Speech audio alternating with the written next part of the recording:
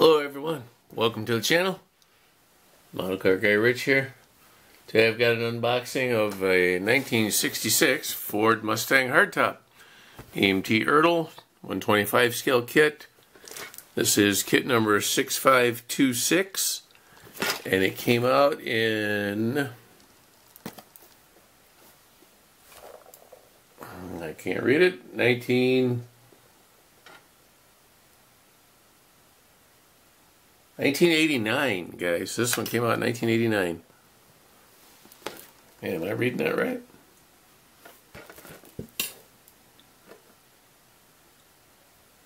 Yes, I am.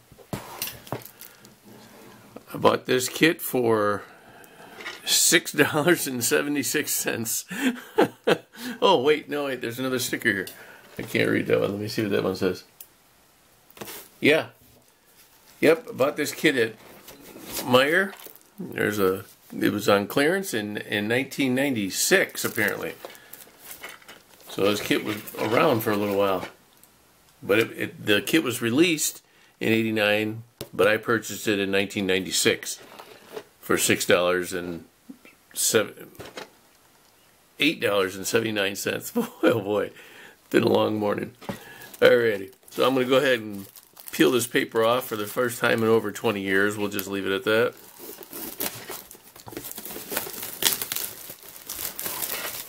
There you go. There's the official unwrapping. And let's see what kind of goodies we have inside. This is a skill level 2 kit. Oh, it's molded in a bluish gray. I don't know if the camera can pick that up, but that's pretty neat looking color. And here's the decals. They're stuck to it. Let's gently try to pry those off. Oh, I don't know what kind of luck we're going to have on this, guys.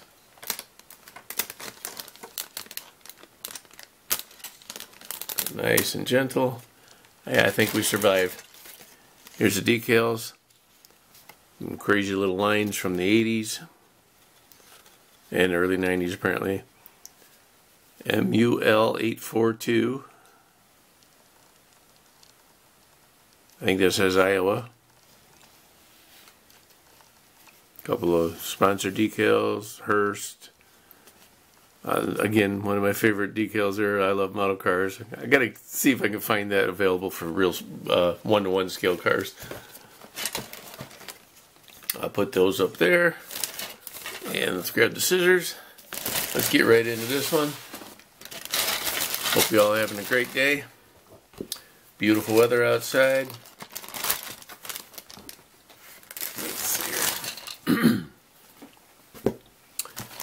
And right off the bat we have the body, which is decent thickness in that. I don't know what that little line is right there.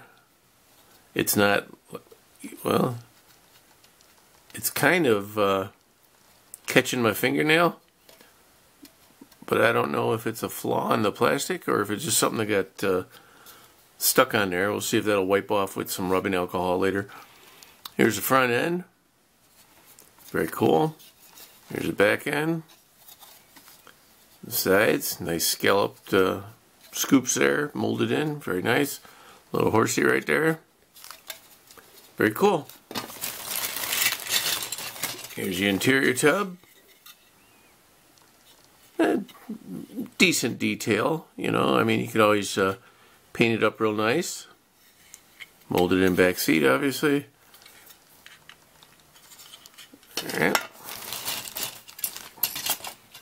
This appears to be the firewall. Yep. It's alright. Little seatbelt system there.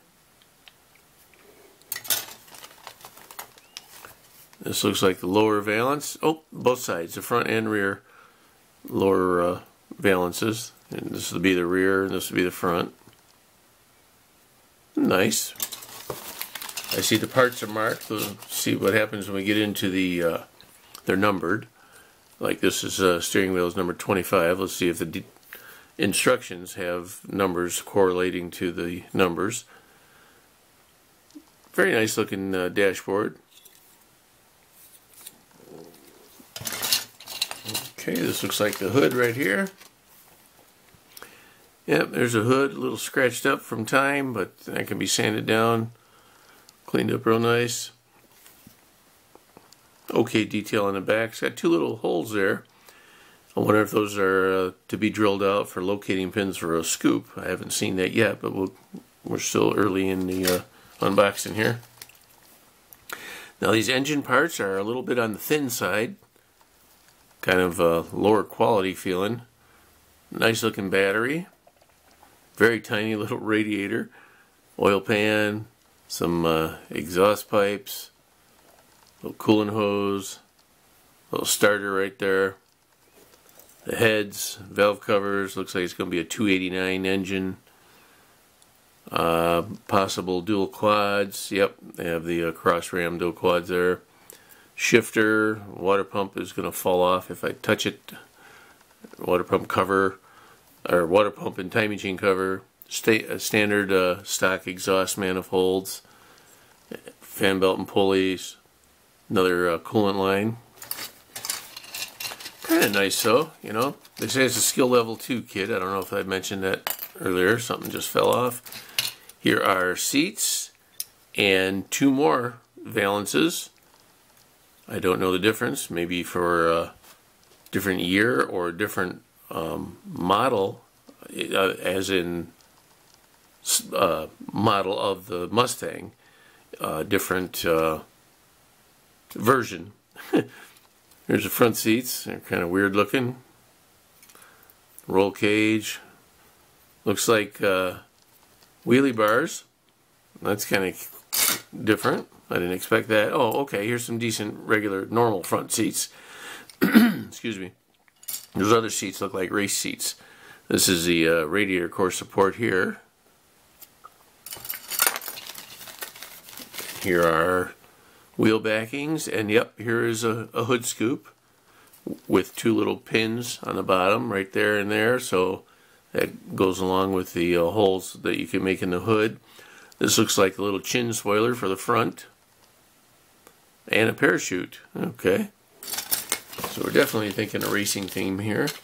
Here's another wheel backing, and the chassis, which has molded in exhaust, and the rear end, and the leaf springs, front end stuff. Decent thickness on that. I'll go ahead and put that aside. I'll put it over here so you don't have to stare at it. And we have clear glass. I don't know if that's broken or if it's just made that way. It's different. Front and rear glass, and looks like clear, maybe custom front glass, because that's not a round lens for a regular headlight. We'll have to see what that's all about. Ertl blueprinter card, of course. Here's the chrome bits. One sprue tree of chrome, which has stock hubcaps and some more like custom wheels. I actually like the look on the box there. Whoever did that did a nice job of painting the stock hubcaps to make them look really sharp. That's nice. Here's front grille, front bumper, air cleaner, another bumper, but I don't know what, if that's like the rear bumper. It's kind of funny shaped. Here's the mirrors, the gauges for the dashboard, I believe, fan, shifter, little chrome ignition coil, I believe that is. Yeah, those other headlights, those clear lights are like custom headlights. They're square instead of round. I thought those were mirrors, but if I see this side, they're not mirrors. Fan, valve covers, some nice chrome valve covers. Those are cool. Couple bullet lights for the, I don't know what those are for. I'll have to look in the instructions. And here's the round headlights. They're not clear, they're chromed.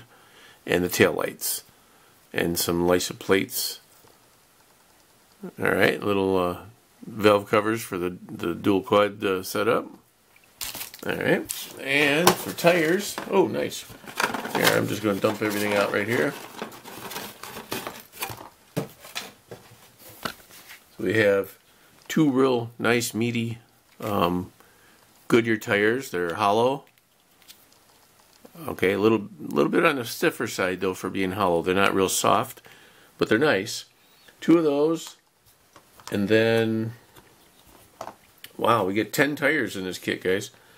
So those two big ones, real thick, wide rear tires, and then some more modern Goodyears also that are hollow also. They clean up real nice. Those are sharp looking for a modern look. And then we have 4 skinnies that are more of the period correct style with the less than desirable wheel tread there. And these are Firestones.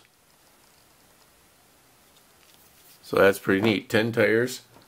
We have 2 metal axles. One is a little more rusty than the other, but they're there. I'm going to put them in the box. And then clear red, we have just the tail light filler panels. So now for the instructions, the main thing I want to figure out was, what was that one part? It was a chrome piece, wasn't it? Oh, these little bullet things. Yeah, I can't read it. Can you tell me what that is? Let's see what those are. Here's the instructions. Wow, it's a big one. Wow. All right, so I'll pick it up for you guys. This is the back of the instructions. Pretty cool. It says be sure to look for these other authentically detailed Ertl kits, Ertl scale model kits at your favorite hobby store. 63 Corvette and a 64 Mustang.